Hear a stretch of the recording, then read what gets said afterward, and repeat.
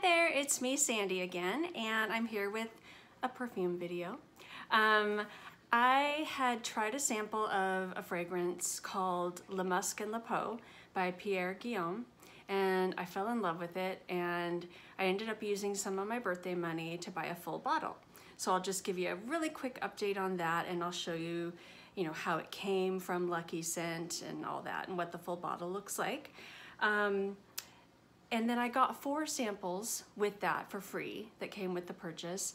And so I hand-picked them, and out of the 4, there's one that's a total winner, and I literally can't stop thinking about the fragrance. So, so first, let me show you this Pierre Guillaume Le Musk and Peau. So it came in an it came in a brown box, obviously in the mail. And then it came in like just a regular kind of a white plain Pierre Guillaume box. And then this is what's on the inside. And I think it's really, really pretty, like a really pale robin egg blue. And it opens this way. And it says, "With our compliments." Well, thank you, Pierre. It really wasn't complimentary though, because, I paid for it, but this is the bottle. So on Lucky Scent, they carry both the, let me think here, I think it's a 50 ml bottle and 100 ml. What did I end up getting? I got the bigger bottle anyway, because I knew it was a sure thing for me. Does it say on here? It does not. That would have been on the other outer bottle. Oh, here we go. This is, oh my stars, I can't see. I can't see with my glasses or without them, you know what I mean? That's that whole, getting older business. So this is a clean, very warm white musk. It's a skin scent, as in smells like clean, warm skin. It's so, so lovely. I'm not gonna say it's the most unique thing. It's not gonna rock anyone's world, probably. There are a lot of like lovely clean musk oil type fragrances that are in the same vein, but this one just has something. You know how that can be. And it's that something that makes it worth a full bottle purchase when you find something that you feel that way about. Longevity on it is not as good as I would like, and I knew that going into it from my sample. I'll spray, I'm not a heavy sprayer normally, so I'll do like small of my back of my neck, wrist, and then usually just touch my wrist to my neck rather than spraying here. And it lasts me, I don't know, maybe 3 to 4 hours, and then it will carry on for several more hours, but it's definitely when you gotta put your nose to skin on. But it's just a beautiful, clean, warm, unisex, 100% unisex. It almost reminds me a little bit of the smell of Chi hair fragrances, or not hair fragrances, hair products, like the Chi Silk Infusion, I think it's called, that like serum-y, silicone-y serum that you put in your hair, that sort of clean unisex cologne vibe. This is similar to that. So if you like that smell of Chi hair products, you would probably like this, just because it's got a same vibe going on. So that's all I wanted to say. I wanted to say how much I'm enjoying this bottle already, and that it was, a sample gone well. So a sample turned into a full bottle. So now, the 4 samples that I hand-picked and selected to get were Francesca Bianchi, Angel's Dust. I did not care for this one. I'll definitely give it another chance sometime when I'm going to bed. But it smelled very vintage to me, and not in a good way. And I'm not a big fan of vintagey fragrances anyway. It just wasn't my jam. So that's Angel's Dust. Zoologist Koala. So I really thought that I would like this one. It's fine, but that's all, you know. It's kind of clean, it's green. It's nice. It's not as eucalyptus-y as I was hoping. I mean, you can definitely smell eucalyptus, but I was wanting to get punched in the face by eucalyptus. But this is a nice, very fresh, very wearable, clean scent. It's only the second zoologist that I've smelled, the other one being chipmunk, and I love chipmunk. I would love to have a bottle, or at least the little travel spray bottle. So that one was fine. Next was Diptyque Fleur de Peau. Now I had actually worn this before, just like a spray on my wrist that I had gotten at a store. And I knew that this was similar to, or you know, gets compared a lot to Glossier U, which is one that I have. And I prefer this to Glossier U.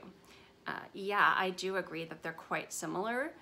They don't smell the same. Glossier U to me is a little younger smelling, and it's a little sweet, and reminds me a little bit, and I read this somewhere and then I couldn't get it out of my head, so it kind of ruined Glossier U for me, but it reminds me a little bit of the smell of red Swedish fish candy. I'm talking about Glossier U. The Fleur de Peau by Diptyque does not go there. So it's almost like the more serious version of Glossier U. I really do like it, but not enough to buy a full bottle, not for me. And I'm really glad I tried it, because I almost blind bought a full bottle because I was just 100% sure that I was remembering that I really liked it. And I do, but not that much. Okay, now for the winner here. So this one is by Molton Brown. I don't know why I'm really showing these to you, because you probably can't really see them. Molton Brown, and it's Milk Musk.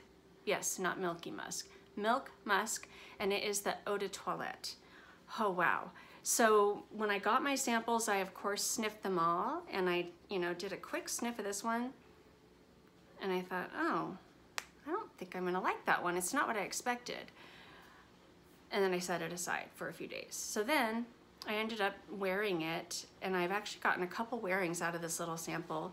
Again, I'm not a big heavy sprayer, but you know, you can really get quite a bit out of these if you kind of drizzle them on your skin and, you know, let the liquid run.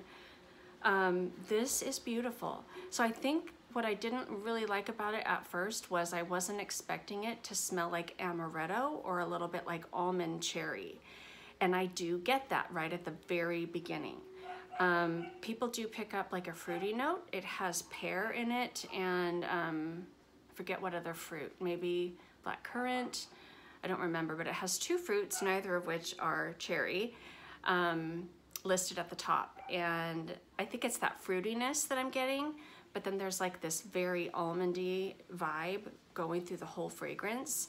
And so it's like amaretto, cherry, almond, like almond, what's that called? Extract, you know, that you bake with.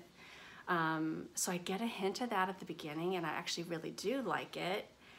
And then this just becomes the most beautiful, snuggly, creamy, like heavy whipping cream, creamy, milky, almond and Play-Doh-y vanilla skin scent of yumminess. You get this really good bubble.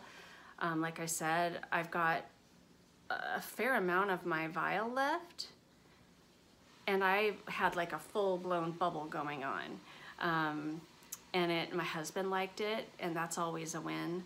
And it's just really, really nice. The small size for 50 mils can be had for $80, or maybe less if you can get a deal. This is definitely has sprung to the very top of my want list. So Molton Brown Musky Musk, oh my gosh. Molton Brown Milk Musk. Super creamy, almondy, slightly sweet, slightly fruity, but mostly just creamy, Play-Doh vanilla almond wonderfulness. Very comforting, very cocooning. I can't speak to the eau de parfum. Haven't tried it.